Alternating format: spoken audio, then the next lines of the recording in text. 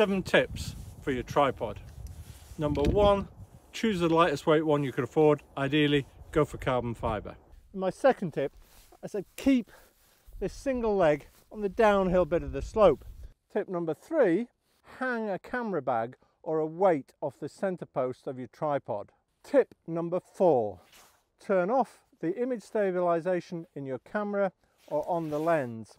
My 5th tip is use a shutter delay, a timer delay, to avoid camera shake. Tip number 6 is spread your legs nice and wide for extra stability. My last tip, number 7, is find your composition and then set up your tripod.